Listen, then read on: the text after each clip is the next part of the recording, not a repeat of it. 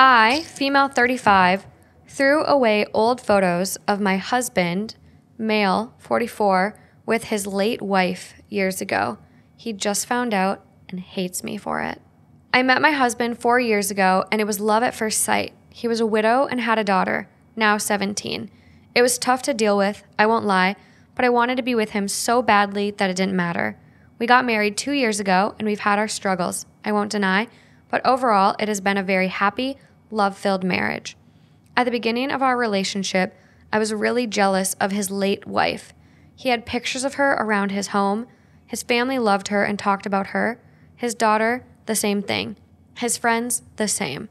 It was tough. I was comparing myself to her. She was beautiful, intelligent, successful. She was a great mother, friend, wife, whatever you can think of. I know that people don't like to speak ill of the dead, but I believe them when they say these things. I did speak to my then boyfriend about these feelings, and he even took down some of the pictures later in our relationship. Still, his house never felt like my home, as it felt like it was still hers. When we got engaged, we decided we would buy our own home, and we moved in right before we got married. Side note, this was very stressful with the wedding so soon after. Would not recommend. During the moving process, I found box after box of old photos and other materials. Photos of his ex, family photos, photos of them together, baby photos, everything. Some of these were Polaroids. They were so old. They had been together for many, many years and had so much history together. I don't know why at that moment I snapped, but I did. I threw the ones with her away. When we were putting photos up in the new house, I didn't put any of her except one with my stepdaughter. There was a box of her things, and I donated some of the items and threw the rest away. I even went onto the computer and deleted photos he had stored on there. At the time, I felt like I won, maybe. I don't even know what I was thinking this would accomplish, but I did it. For the past 2 years, my husband hasn't noticed. My stepdaughter turns 18 soon. She's a very intelligent girl. She graduated early, goes to a top-tier school, and is very well-adjusted for someone who lost her mom so young. We have never been that close. I care for her, I do, but she never opened up to me and has never viewed me as a mom to her. I understand, but it hurts. Anyways, my husband's mom wanted photos of her as she was putting something together for her. He went to look for them, and as you can imagine, they weren't there. He asked me about them, and I admitted everything to him, as I wasn't going to lie to him. He is very angry at me and can barely look at me. I've asked him to go to marriage counseling, but he refuses. I'm 13 weeks pregnant, and I'm trying to manage the stress. He's devastated, not just for his daughter, but for himself. I know he loved his late wife very much, and if she was still there, he'd probably still be with her. He's been in tears half the time when he's speaking to me and won't sleep in the same room as me.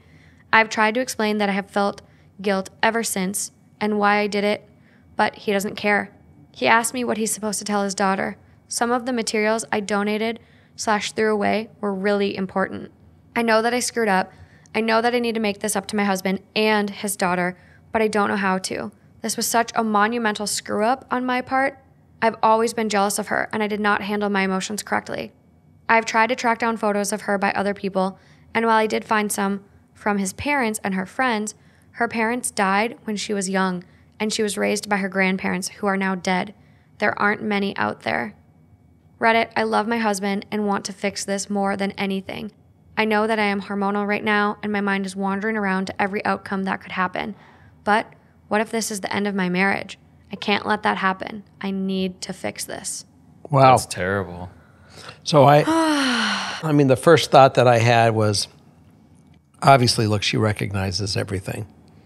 The one thing that she didn't recognize, which was too bad, is that he married her. And as much as that she realized how amazing his first wife was and who she was, that he would never have married anyone that was less of that kind of a person. So she didn't give herself enough credit. Yep. And caved in to her own, insecurity, rather than take the confidence. That's why he married her in the first place, because how wonderful she is. Yeah, you screwed up. You took away something that was really for her daughter. Right. And exactly. as much as that he loved her as well, he really was protecting and I really can't say I can't speak for him. I can only put myself in that place, that I would protect everything I can for my daughter and my kids that they have of their mother, because they need to know that's where a child connects. Yep. And the daughter will come to her with realizing that she is secure, and if she was, Right. her insecurity is her downfall, and she needs to get some assistance with that.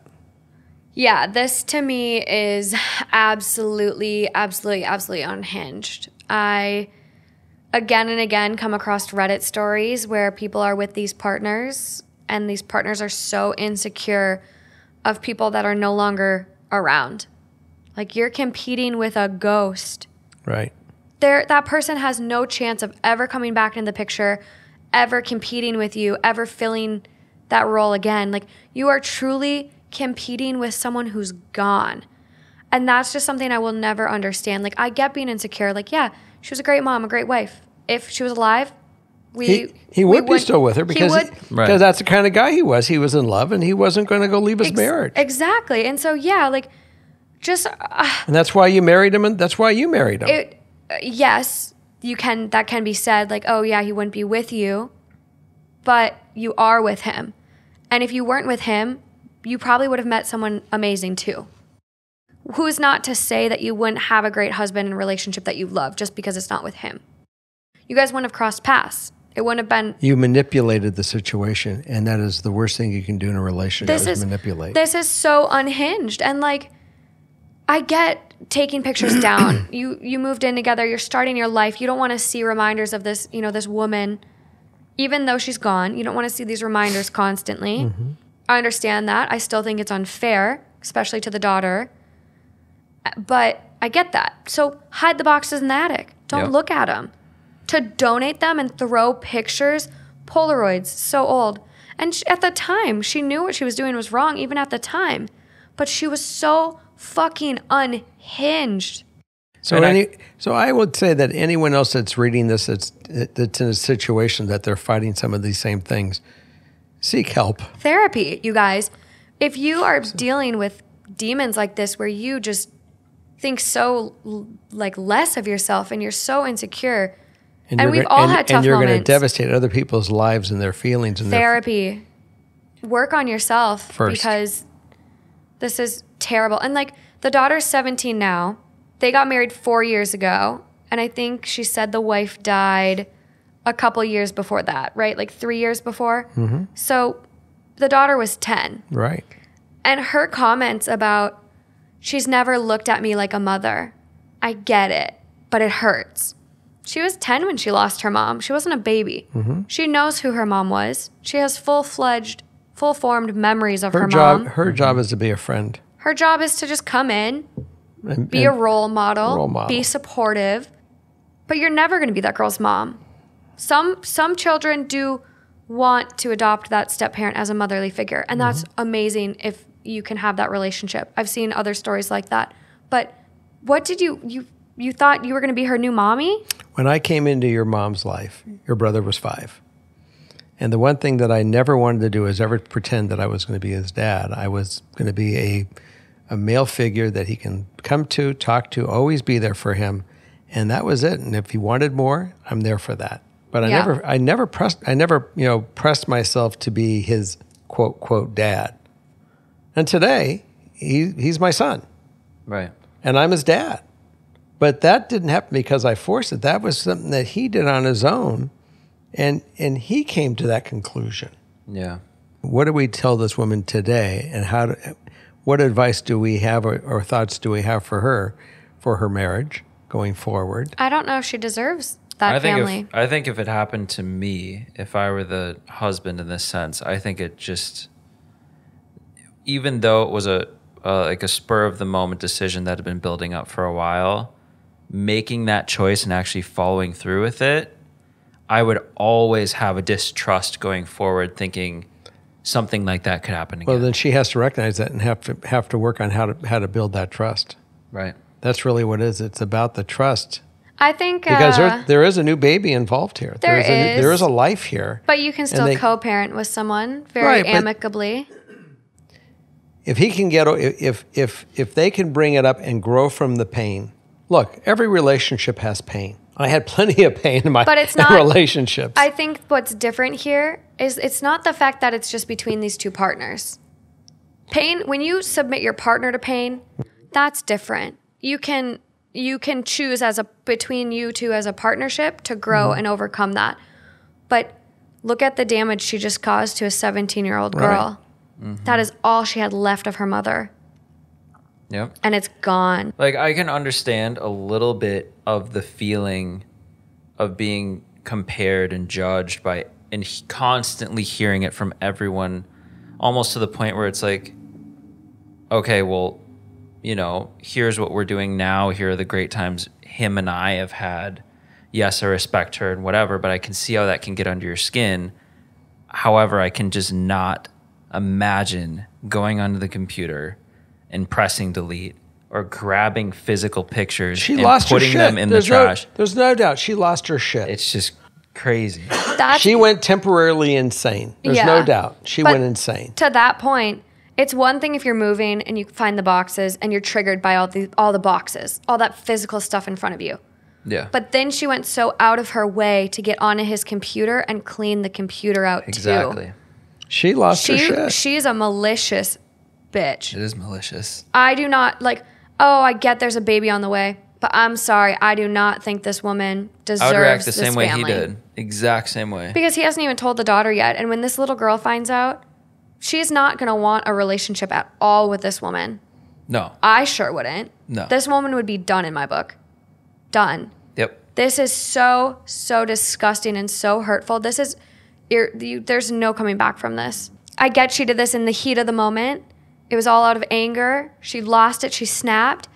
But then after throwing stuff away and after you cool down, don't you think you would have been like, shit, okay, wait. No, that was wrong. I need to go try to get this shit back. So let's talk about one other thing. Where is the computer that she deleted? We don't know. Number one, because number two, you can recover a drive. I have had stuff, and I went through and I did complete disk recoveries. What happens? You don't have all the subdirectories. You don't have the extensions. You don't have it's basically a number, dot, and then it replaces now what extensions you want to put on it. You got to figure it out. It's tough, but it's there. It just pulls the extension off, is what it really does. Yeah, and so it's unreadable. So There is 2 years later now. That's the other thing. This is all 2 years. I got it, but it's she's grasping at literally straws, and if there is a straw to be had, it's worth a shot to give it a shot. No. Yeah. That doesn't take away the insanity. That's something that they're going to have to work on in that trust. Yeah. And she needs help. Yeah. So this is an oldie. This happened 4 years ago. There was no update. She removed the post. And this one kind of flew under the radar. There was only 175 comments on this one. The top one is pretty long, but I'll read a little bit of it. Forget marriage counseling. A therapist for yourself might be a good first step.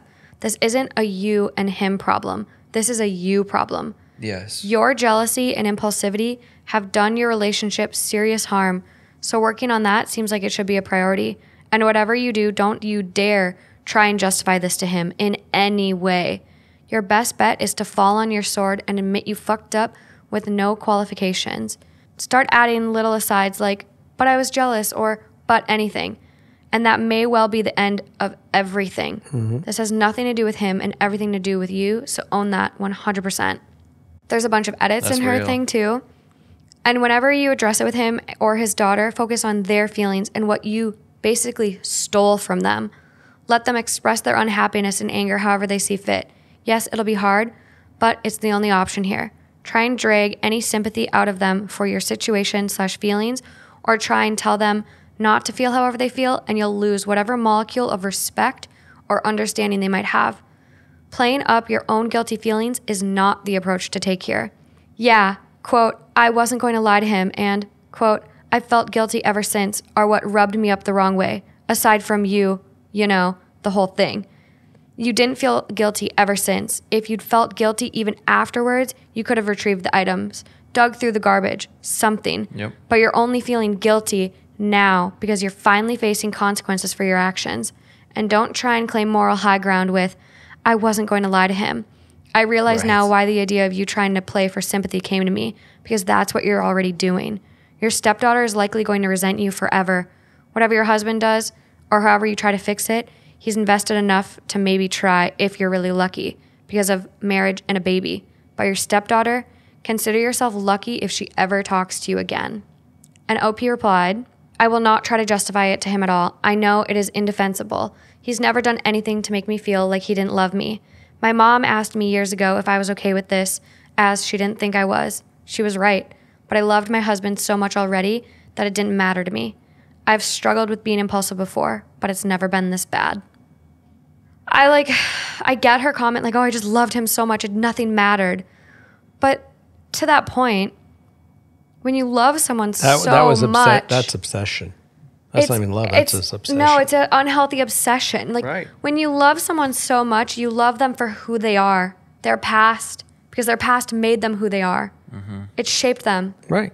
This was obsession. This was obsession. It's again, so unhinged that she wanted him no matter what. She had to have him. Like, her comment... She wanted to win. Yeah, she did. As she said. So someone goes... They reply back to what she said. At the time, I felt like I won, maybe. And they popped off. She's dead. Of course you won. Jesus Christ. What you did was so beyond wrong, it's inexcusable. It was evil, not just to him, but you threw away photos of your stepdaughter's mother because you felt you were somehow in competition with her. That's unfixable. If your marriage ends because of this, it will be because you made a horrible choice. All you can do is pray your husband forgives you. And OP goes, I know that she's dead. I've always been jealous of her, and it was all in my own head. I was very insecure because I know that if she was here, we wouldn't be together, and it drove me crazy. It wasn't right, and I should speak to someone alone about it. It's just so interesting to be able to make a choice like that, but then also later realize... Have that self-awareness? Yeah. Well, reality hit her square in the forehead. He's pissed. I know, but I'm shocked that He's done, and she's grasping whatever she can do. I guess, but I'm just shocked that... I have no idea what effect it's really going to make on her, what she's really going to do about it. Is she really going to get help?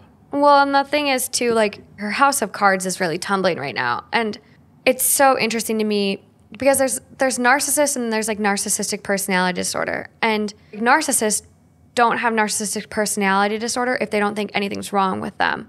But she's recognizing that there's something wrong with her and there's this self-awareness. So it almost makes me wonder if obviously she's got crazy insecurity and lack of confidence and all this other stuff. But it almost makes me wonder if there's something else mental health-wise going on where she's so self-centered about herself and so insanely jealous of this other person and felt threatened by this other person because of being a narcissist or because of having some almost histrionic, I believe.